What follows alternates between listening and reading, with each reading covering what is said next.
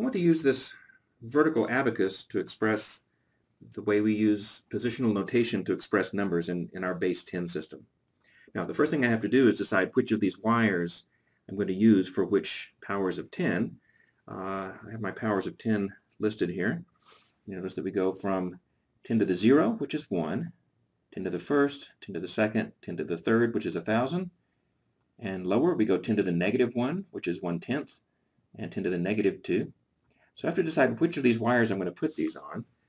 We use the decimal point to specify the difference between the whole number part and the fractional part. So let me just label these things now.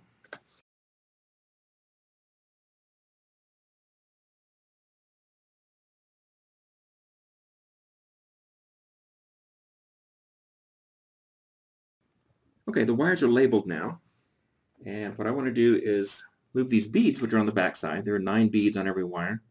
I need to move those beads around to express anything on the 1's wire is worth 1. Anything on the 10's wire is worth 10. And I want to express this number. So here's the number I want to express in base 10 on this abacus, 2305.46. So all we do is we just put the right number of wires, right number of beads on the right wires. I need 5 on the 1's wire. I need 0 on the 10's wire. That's why we have a 0 in our number system. I need 3 on the hundreds, 2 on the thousands. On the right-hand side, of course, I need to have fractions, so I need 4 on the 10th wire, and I need 6, that would be 6 on the hundredths wire.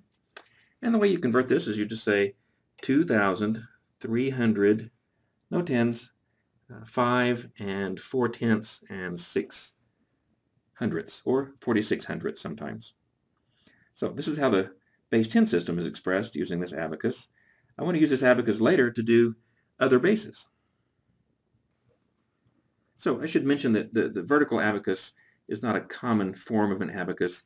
Most of the time the wires are tilted sideways because the beads would slide around on them. So I want to express a number on this one and then show you what it would look like on a regular kind of abacus. So here are some beads on the vertical abacus. Here's the vertical abacus, the wires held vertically, and then when you turn it sideways to turn it into an actual abacus, a useful kind of thing, we see that they are labeled sideways like that. I'm going to express the same number on this horizontal abacus, and then we're just going to read the number off of the horizontal abacus. So here's the number on the vertical abacus. Here is the number on the horizontal abacus. I've just copied the number of beads on there and tilted it sideways. So how do we read this? Well, you just write the number of beads on every wire. You put a point right below the 1's wire. That separates the whole number from the fractions.